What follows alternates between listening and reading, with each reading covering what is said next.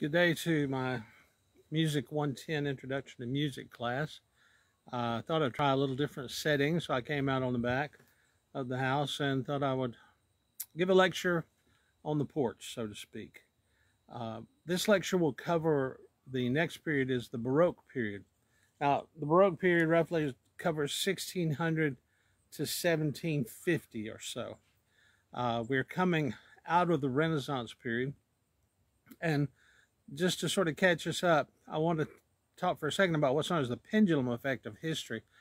We began studying Western civilization, Western music, music of Western civilization, that is, with the medieval age. And that went roughly from 400 AD to around 1450 or so. And it was a time where the church had primary control over things, a very stiff period, you might say, static period. The church wouldn't let a lot of innovation and new things happen. It happened slowly, but you had 1,000 years there where things moved very slowly. We hit the Ars Nova for a brief period, and it sort of opened the door to what is known as the Renaissance. And in the Renaissance, everything swung back to the other side. That pendulum, which had been far to the right, now goes back to the left, and things open up. There's more variety allowed, more of everything allowed. There's more people creating music, more people creating art, businesses, printing presses created. You have a lot of innovations. It is just a total new time. Some people have said that the Renaissance period, which was around 1450 to 1600, was one of man's greatest ages for artistic innovation, and I tend to agree with that. The problem was that the church sort of raised their head again in a war, the Protestant Reformation. Remember, it stopped the Renaissance because suddenly we had the Roman Catholic Church battling against Protestant churches. Anybody who protested the church was a Protestant. And in the end of that, you had the Ottoman Empire attacking Vienna, coming all the way to Vienna, and they had to stop fighting and turn and face the threat coming from the east. Meanwhile, in Spain, you had the North African Muslims coming up into Spain. Some of their endeavors reached all the way up in the middle of France, but they were fought back. But around the 13th century, they established a foothold, and you had the Muslim influence in Spain, which remained for quite a while. But meanwhile, while the Catholics and Protestants are fighting, they had to turn their attention to the Islamic wars, what they called the Saracens. And so you had all that going on politically and war-wise, but it did allow some freedom and new freedom. Now, the pendulum is going to swing back again as the church, anytime you have a war, by the way, you have people turning back to God, asking for victory, saving, and it's no different. You had a lot of wars going on, and so everybody turns to God, Protestant and Catholic both. The odd thing was you had Protestants praying to help them defeat the Catholics, Catholics praying to help them defeat the Protestants, and then everybody praying to help them defeat the Muslims or the Saracens. But with this focus back to God for help, the church regained some of its power, but it's never going to get back to where it was, say, in the Middle Ages. But what happens is the church now begins to recognize that if they want to control, they've got to ease certain things, because the people have had a taste of freedom, artistic expression, things like that. And so what they do is they do relax things somewhat. They incorporate the arts into the church. And you see this period where you have Michelangelo and Da Vinci in the last period doing artistic work for the church. Now they encourage this. You had Brunelleschi creating a sense of perspective so that things felt more realistic, and the church incorporates that. You had musicians. Josquin de Prez was one in the Renaissance who gave us the motet. Well, now they incorporate more music, and the Mass is still a very popular form. So the church adapts to the age. And with this comes some of the most, I don't want to say sophisticated, but I do want to say that word. It's going to get even better, but it takes on a new level of sophistication, and it's the Baroque period. Now, what is the Baroque period? I've got my laptop open. I hope you have your computer open to the PowerPoint to follow this, and you'll see in the first slide a definition of the word Baroque.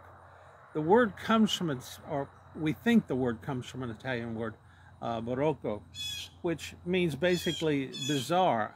I don't like the bizarre part because that always makes you think it's something really odd. I think exuberant is a better word because Baroque is a time of life and excitement and a lot of ornamentation reflected in music. Now, the term itself was used to describe what we call a highly decorated style. And in music, decoration means you're going to have a lot of trills, a lot of runs, and things like that to make things look really good or sound really good. The other thing, the next slide, you'll see a picture of a pearl, but it's not very symmetric. In Portuguese, there is a word called baroque, which is a term for an irregular shaped pearl. And if you look at that picture in your slide presentation, you'll see that it's not perfectly round, but because of that, it has some indented areas and some odd areas what catches the light, and you get really beautiful reflection and bending of light. You get rainbow effects in this. And so even though it's bizarre shaped, it's rather beautiful. And that sort of describes the Baroque really well. It was a time of bizarre experimentation in music and in art, but it turned out to be rather beautiful. And that's what we're going to see a lot of. The new age of thinking, and what I'm talking about here is during the Baroque is we have a scientific revolution, or maybe what I've got a rebellion. You notice I've got Galileo Galilei.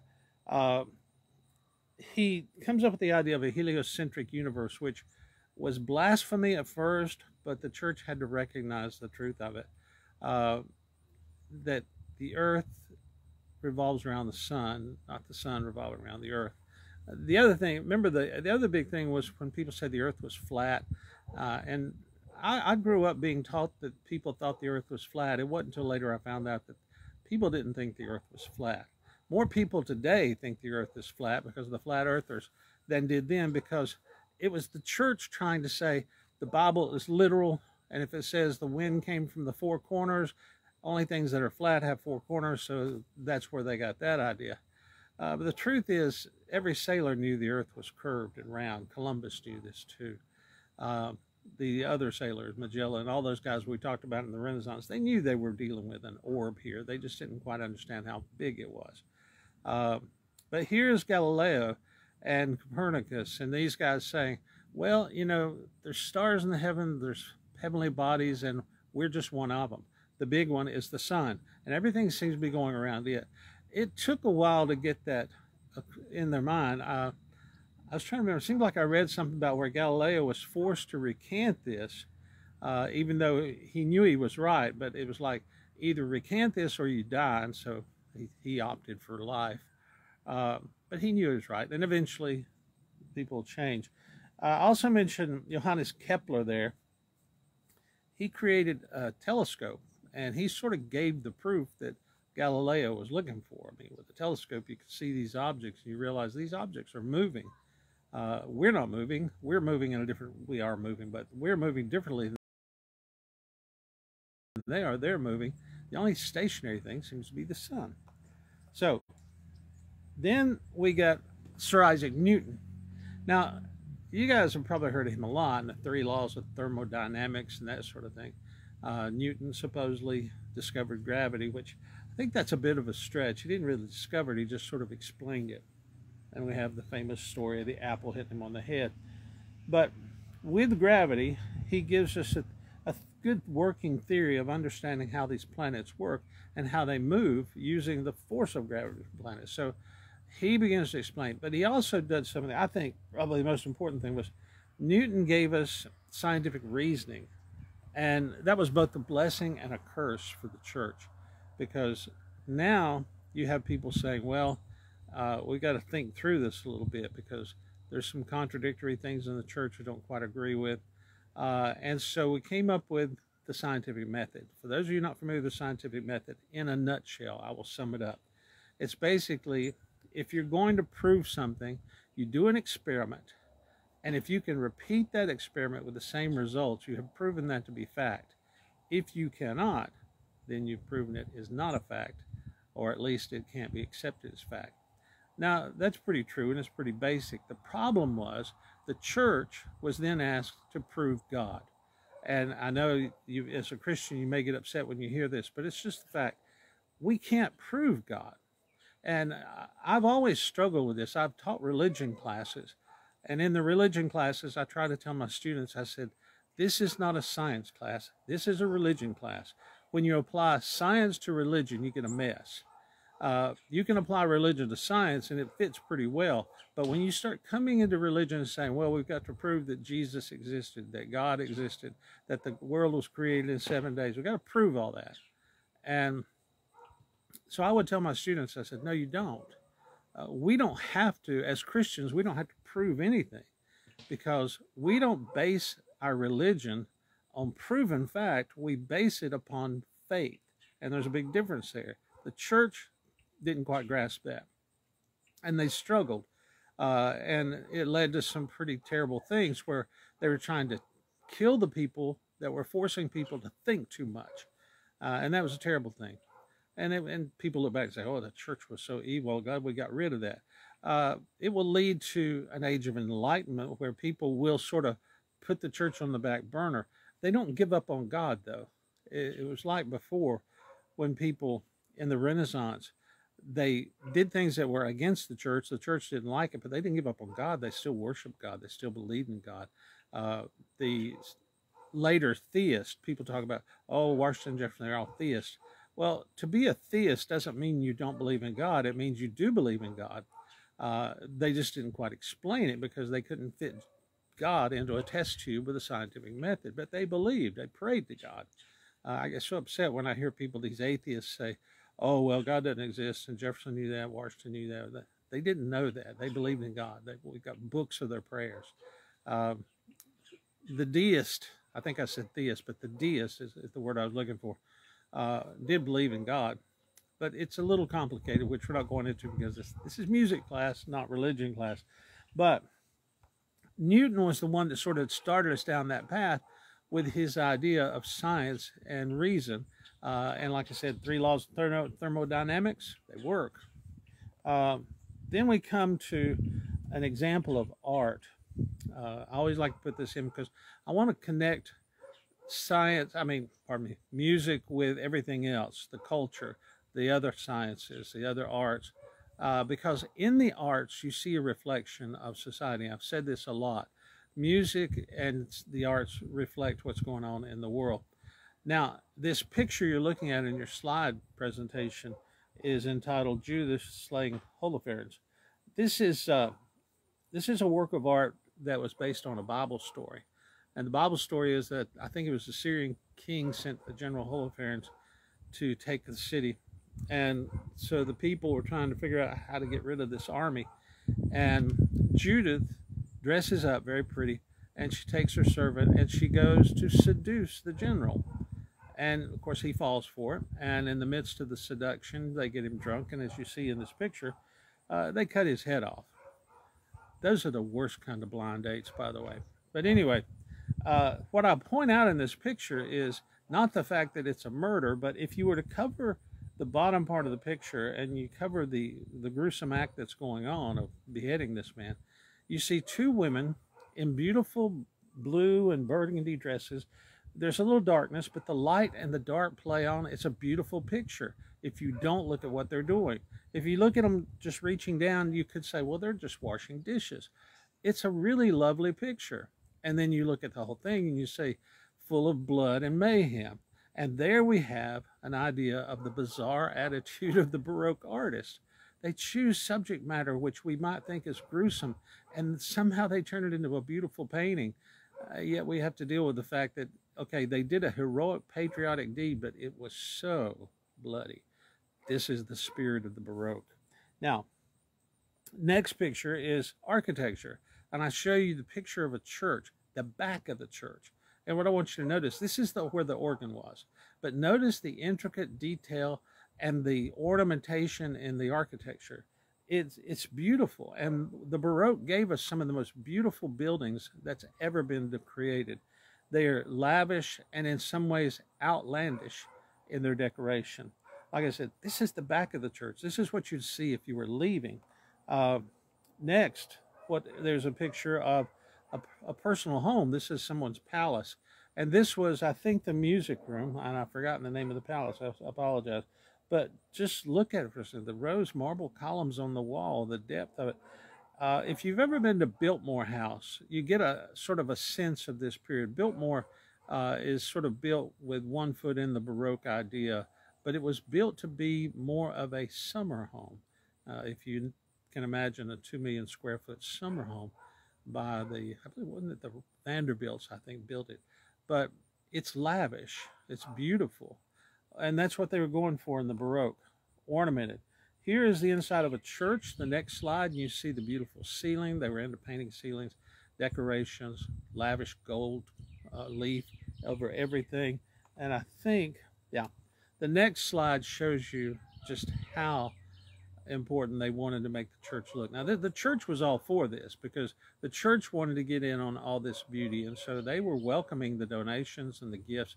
And what you see in this one picture, and those who don't have the slide presentation that are watching, I apologize, but the students, you have the slide presentation. I experienced something like this in Mexico City one time. On Easter Sunday, I was in Mexico City, and I walked into the cathedral and went around the nave, and I came into the altar, and their altar looked very similar to this. And it was shocking because outside I saw abject poverty, people starving. A lady tried to give me her child to take back to America. And then I walked in and I see enough gold to feed the whole city for years. But the church says, well, this is for God. And the people were quite happy. They said, well, this reflects our love of God. But all I could see was poverty on one side, on the outside, opulence on the inside. But this was the Baroque. And like I said, things are rather bizarre. The next slide, I'm talking about Baroque influence. And so what I did, I wanted to show you a music room in one of the German palaces. Because what I want you to notice in this slide is there's certain things that we're told about what's going on without seeing it. Such as, look at the chairs. These chairs have been tooled. They're exactly alike, which tell you that they're using some type of machinery, probably a hand-driven lathe. The fabric that they're embroidered with, the flooring uses an inlaid pattern, of inlaid wood. Then you have the walls, which are just massively, beautifully decorated with paintings. Oftentimes they would paint on the wall and then they build the frame around it. Architecture, like I said, or it says here, was exorbitant, and that is a sign of the Baroque. This next slide is one that I put in here because I think it will help you understand a little better what we're talking about. What you're looking at is a library, and it's incredibly beautiful. It too reminds me of the library at Biltmore House, which is much smaller, lower scale, but it's a similar idea of beauty, ornamentation in the library, lots of books. And then right below it, you see an old shack. And what I want you to do is to recognize the mixture of rationality and spiritualism versus materialism and sensuality, because these are the four things that are going on during this period, and they're mixed together. Rationality and spiritualism, that usually affects the people living in the shack. Materialism and sensuality, that seems to be affecting the people living in the palaces. So I want you to think, what is rationality? Simply put, I define it as being a rational person is someone who tries to meet their needs. They're focused on meeting their needs. A materialistic person is someone who's focused on meeting their desires. And there's a difference. I learned this by going to the grocery store one time. And I went to the grocery store, and my wife said, get some of this, this, and this, and this. Well, when it came to getting beans, I like beans, I found that you had name brands that were like this is an old story, but it was like 2 for $1. I thought, oh, 2 for $1. As I was picking up, I noticed that there was nondescript labeled cans on the bottom shelf, and they were like 4 for $1. And I thought, whoa, I can get 4 cans of beans for what I get 2 cans of beans. So I loaded up the buggy with all these nondescript labels. It was the store brand. And I went back, and my wife saw it. She said, what is that? I said, it's a deal. You know, she checked the dates. I never check dates. But she said, check the dates. They're going out. Well, I did check the dates, and some of them were a little old. And I thought, well, yeah, what would happen? You get a little tummy ache. She said, take them back, get the good stuff. that struck me as odd because I grew up uh, more in poverty. And so if I could save money to get something, that seemed more logical. I was a rational person. Meet your needs because you can't afford to meet your desires. Uh, but that's what these people did. They couldn't go buy the finest clothes and wear them. They had one set of clothes they wore all year round. They had one set of shoes that they tried to keep together. Uh, Enough of my sad stories. But along with rationality, what they had to lean on was they turned to God for help. Spiritualism. They would go and pray for help. The guy living in the castle, he would go to church basically to be seen in church and to donate to the church so that God would intervene and bless him through the priest or the priest. But quite often, those who had everything they needed and could meet all their desires didn't really need God. They were their own God.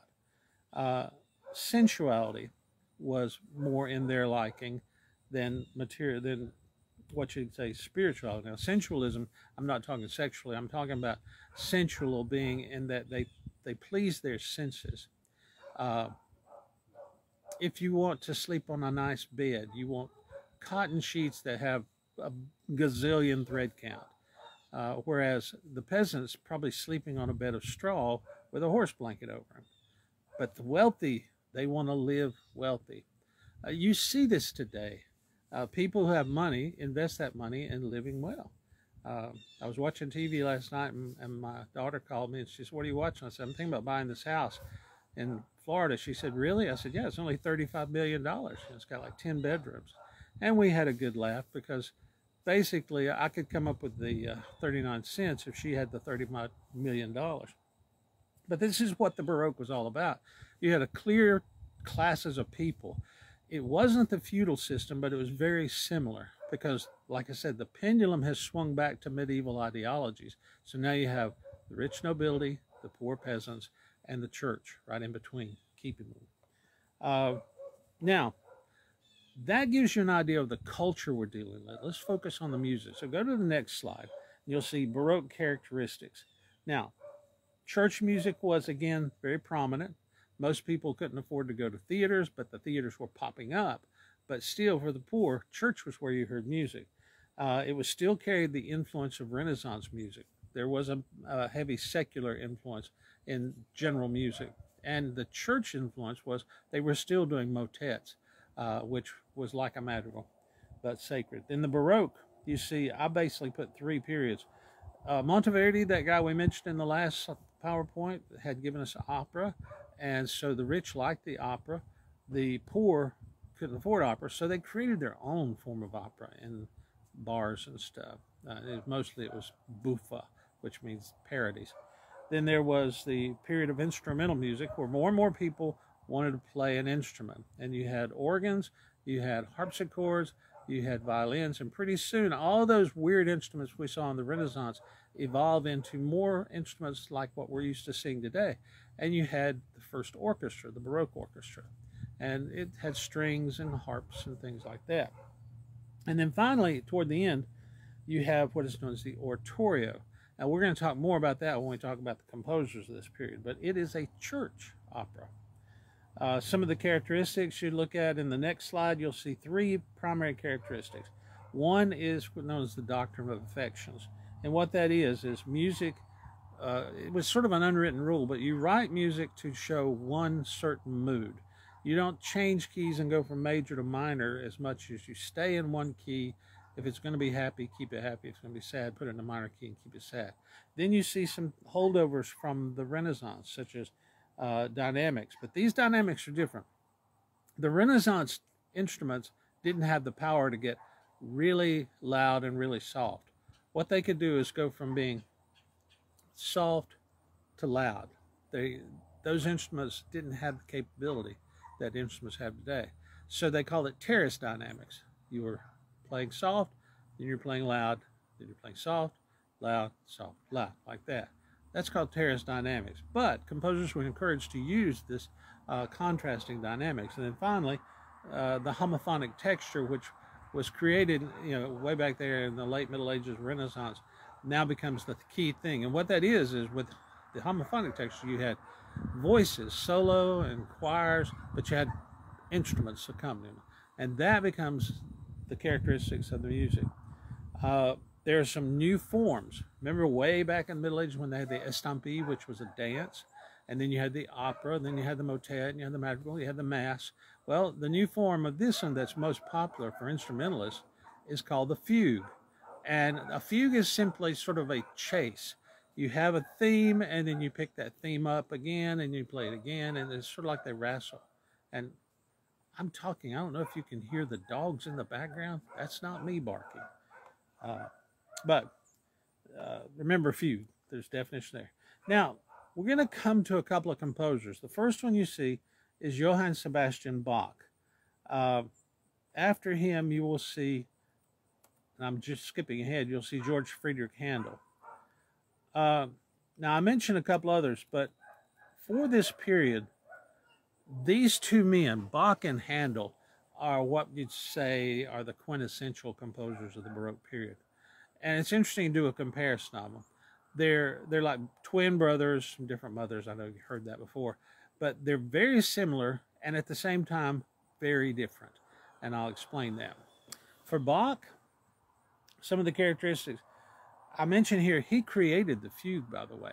He also created a choral form called the chorale, where the people sing. He was famous for his organ playing, though. And he also created some lessons, teaching people how to play. There was a guy, I can't remember his name, but he said that if aliens came to Earth and he wanted to introduce them to forgot to put this on Do Not Disturb, so that was a phone call trying to come in. But Bach, the guy who said if aliens came to Earth and he wanted to expose them to something to explain Earth, he would play for them Bach music because it is so perfect and symmetrical, mathematical, and genius. Bach was that. He was a deeply religious man. He never ventured probably 100 or so miles from his home. He worked in several different places. I'll show you a timeline. But you can tell the Bach manuscripts because if you find an ancient Bach manuscript, you know it's Bach because up in the left-hand corner are the letters JJ, which stands for Jesu Juva, which was a prayer. He prayed a prayer before every composition, which simply means Jesus help me.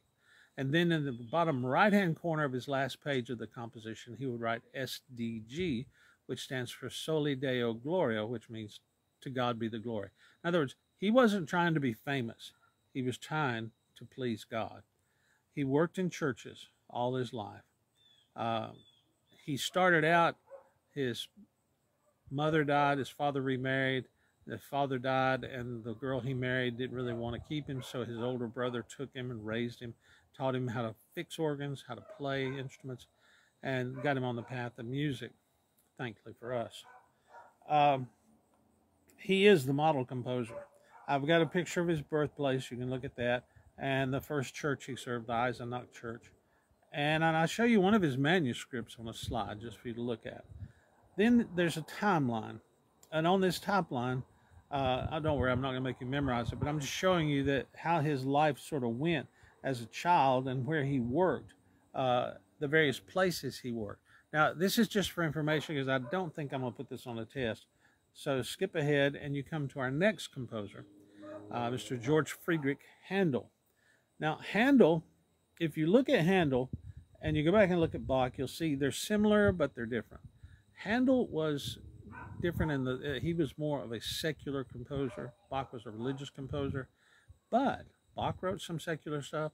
Handel wrote some religious stuff. So you can't just say they're totally in one group. They did whatever. Bach was trying to please God. Handel was trying to please the audience. He was more of an entrepreneur type guy. I usually tell people, I said, notice the clothing. If you go back and look at Bach, he's wearing a pretty plain jacket and a short wig. It's just to his shoulders. You look at Handel, he's got a beautiful jacket, and notice how long his wig is. I don't know if you've ever heard this term, but used to, people who were wealthy, we called them big wigs. And the reason why they were big wigs is because during the Baroque, people wore wigs, and the bigger your wig, that reflected your wealth. So Handel here is wearing a rather big wig. And so that's where we got that term. Now, in the next slide, you'll see Handel as a younger man dressed to the nines, looking great. But then you see Handel on the right, and he looks a lot like Bach. He's dressed like Bach. He's got a small wig, because at one point in his life, he was an opera composer, and opera lost favor, and he lost a lot of money. And he almost lost his eyesight because he was trying to write all the time. Fortunately, he did pull out of that, and he got wealthy again. So just to let you know that, but he ran the gamut. Bach was never about money. He was always asking for a raise because they didn't pay him enough hardly to survive. And he took in students. At one point, he had 21 people living in his house. He had a lot of kids, but he also had students that came and lived with him so he could make ends meet. Handel made ends meet by going and performing everywhere. He performed for all the crown heads. He was especially popular in England. When he went to England, he performed there, and they liked him so much that they gave him an honorary degree and honorary citizenship, and they offered to pay him to stay in England. But he was German, and so he realized, hey, I can make money overseas too. So he went back to Germany, but he spent a lot of time in Italy because Italy was where opera was going on. Handel is noted for his operas. He was the master of the Italian opera form, which was the acceptable opera form. So opera was big for Handel. When opera began to sort of, I guess you'd say, wane, he decided that the church music was there and they were paying for it. So he began to write operas for churches. And he was supposedly, this is the story, he was in Rome.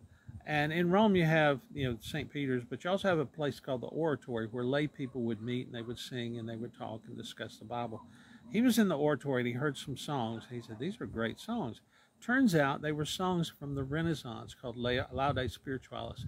And he liked the tune. So he stole them. There was no copyright. And he put them into stories that the people, because they were familiar with the songs. So he put them into new stories and he wrote about Bible characters.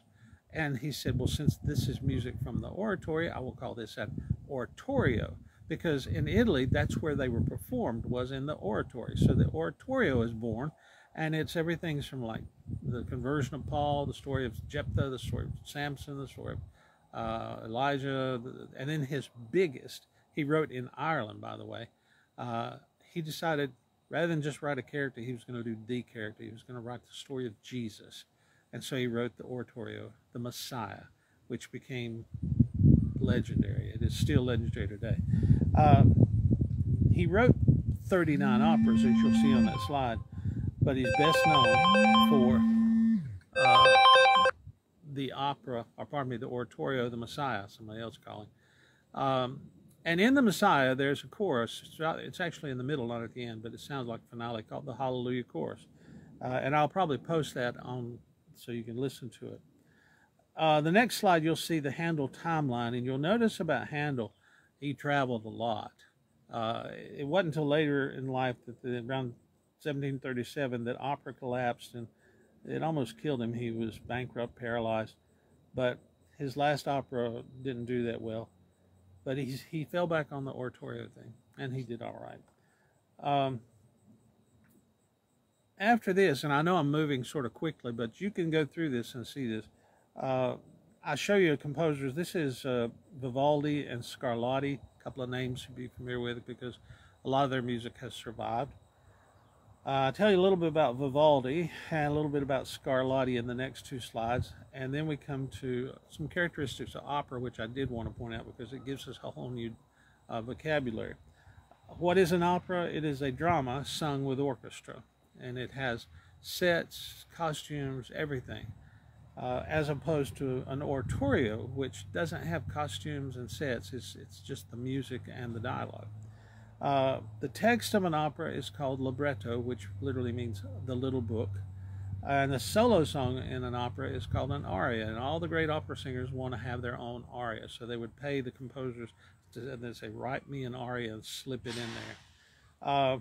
They had sections where they wanted to get dialogue out. So rather than sing it as a melodic thing, they sang it as a spoken thing. So it was half sung, half spoken. They called that, you see the word on your slide, it looks like recitative, it's pronounced recitative.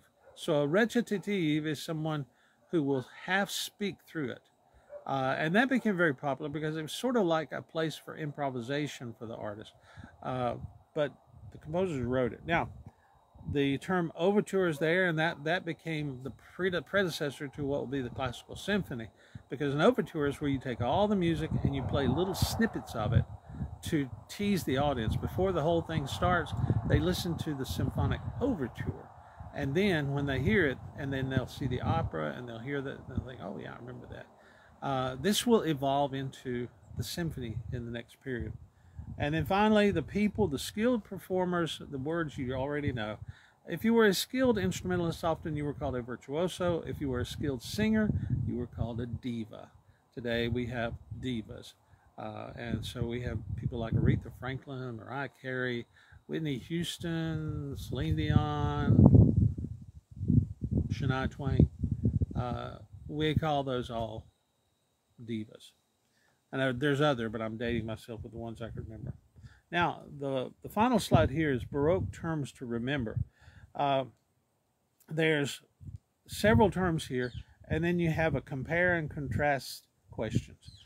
This is what your test is going to look like. I think I may not have made the test yet. I've got part of it made, but I'm going to try to do basically a matching for the terms. And then I'll ask you to compare and contrast a few of the things, such as compare and contrast the opera and the oratorio. Well, I sort of just told you, an opera was a play with sets and costumes, and oratorio is the same music, just no sets, no costumes. The compare and contrast Bach and Handel, same music, just one was secular, one was sacred, even though they each wrote secular and sacred. Handel was more secular, Bach was more sacred. And then what is meant by rationality and spiritualism versus material, and we went through that already, so you go back and listen to this. Now, that gets us through the Baroque period. So I'm going to post this lecture, and I'm going to post PowerPoint. I will have some music samples that I'd like for you to listen to, because we've come to a period, we've come to a period where music is sort of growing up. We're on the verge of a major breakout of music. The Baroque period has got some of the most incredible music that's ever been written, and it sets the stage for the coming classical period. And in that classical period, we will reach a high water point. So that's the only tease I'm going to give you. But look over this and get ready, and then you'll see your test. I'm going to put it on a separate document in Blackboard. So any questions, you can text me or call me. I may answer, I may not, because I'm getting a lot of spam calls. But I think you'll find this interesting. And go back through this PowerPoint and look at it again. But I thank you for listening. I see other people who join in and listen. I thank you for listening too. But that's it for today.